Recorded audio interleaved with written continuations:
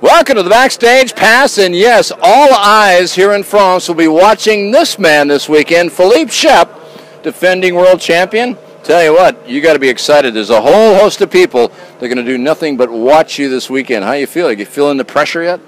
Yes, it's of course it's special pressure for me. Oui. A lot of people want we win, and a lot of supporters. It's very fun. I'm very happy, but of course it's pressure.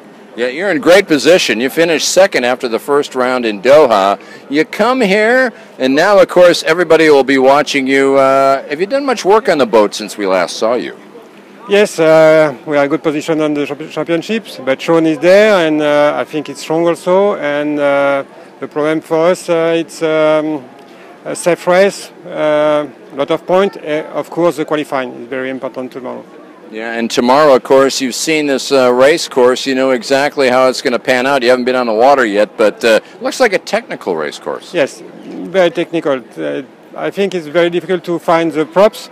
We have 2 long straight and 2 very short, and I think it's technical circuit and nice and very fun for driving. Yeah, it's nice to have Alex here with the engines too. Yes, I don't know tomorrow what's happened. I wait for the water condition also. Okay. It's a flat water. I think we are good setup. We are very strong for home race. Hey, this guy's confident, and why not? He's the defending world champion. He made it to the podium in second place in Doha. He's here home, and look, he's got posters of himself, handing them out by the thousands to everybody. Philippe Chiappe, world champion, congratulations, and best of luck tomorrow. Step number 1 in qualifying.